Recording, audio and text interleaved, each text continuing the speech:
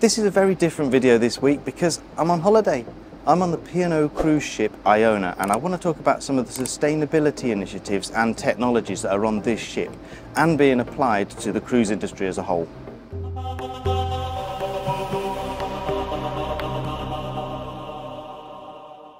Yeah, so this is a difficult one because clearly cruises and actually the whole shipping industry in general has an issue with pollution and waste.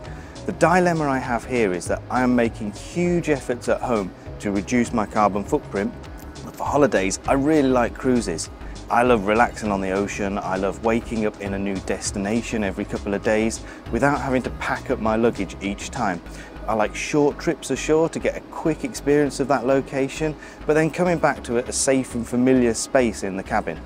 I've done quite a few cruises, but I'm well aware that this has a large environmental footprint. So assuming that I don't want to sacrifice this part of my lifestyle, what can I do about it? Well, that's one reason why we selected this ship, Iona, to travel on this year.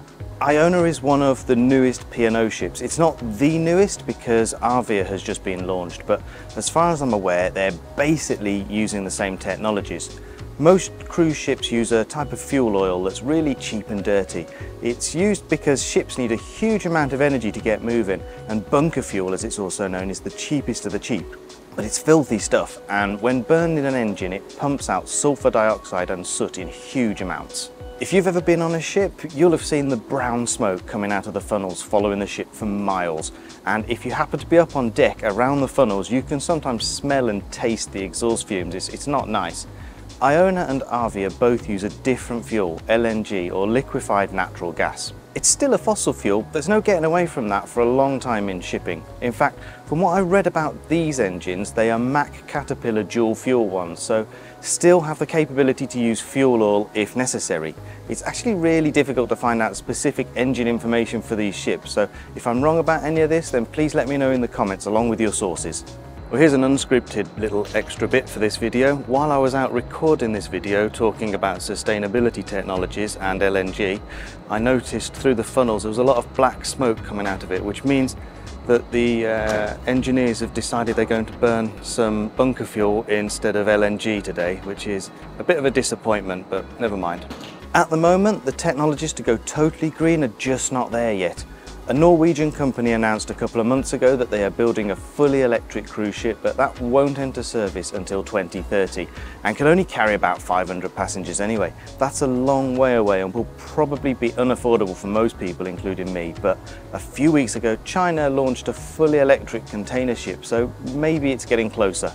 So LNG isn't the shipping silver bullet. It's basically methane, which is a greenhouse gas, and there are concerns about it leaking into the atmosphere, potentially causing more damage than it is supposed to fix. But LNG is expensive. Financially, it doesn't make sense to let your engines leak it out. It's in the company's best bottom line interests to make sure that doesn't happen. So assuming that economics takes care of that, I have to say I reckon on balance LNG is at the moment better for the environment than using bunker fuel. So ships use energy. Energy comes from the generators.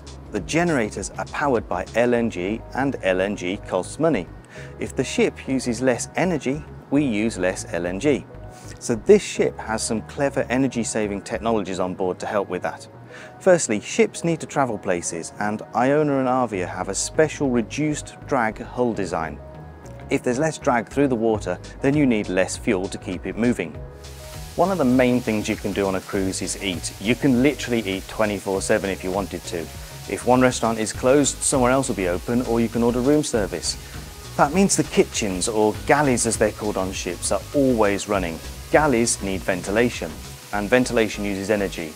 Iona has a smart ventilation system installed called Marvel. It's a demand controlled system, which is pretty cool. It has sensors that scan the area to see if appliances are on and if you're cooking there. It'll then control the amount of ventilation in that specific area based on that information. But there's also another issue caused by having all of that food available: waste. Carnival have started installing two pieces of technology to their ships to help with that. The first are dehydrators that basically squeeze all of the water out of the food waste, which means that there's less waste mass to transport. So the waste is lighter and uses less fuel to carry around. That's quite old technology and has been around for a while, but they're also now installing biodigesters, and they've installed over 600 of these so far. These break down food waste into what is basically a liquid form, and they filter out all of the non-biological waste like plastic too. The old way of dealing with food waste was to either incinerate it or just dump it at sea, so this method is a massive improvement. Carnival Corporation, who are the parent company of P&O Cruises, also have what they're calling the Service Power Package, and they're rolling this out across all of their ships. The aim is to reduce fuel consumption by up to 10% per ship, so not only is this an improvement environmentally, but it also makes financial sense for them really. They don't need to pass the monetary saving on to the passengers because they're going to sell out anyway. The improvements cover things like upgrading the HVAC systems, so heating, cooling, ventilation.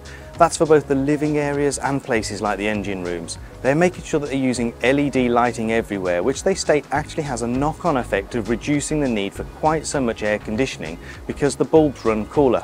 They're also using smarter remote monitoring systems so as they can keep things working at peak efficiency. So to summarise, basically what I'm trying to say is that if you want to keep cruising as a part of your lifestyle, but also want to reduce your environmental impact, then your choice of ship can have a big effect on that. Hopefully over the next few years, and sadly it will take years, more cruise ships will switch to cleaner fuels and become more efficient in their use of energy. Maybe even we'll see new leaps in electrification technology, which I really hope we do. Anyway, please go and give this video a like, and don't forget to subscribe to my channel to see more from me. Thank you for watching. Goodbye.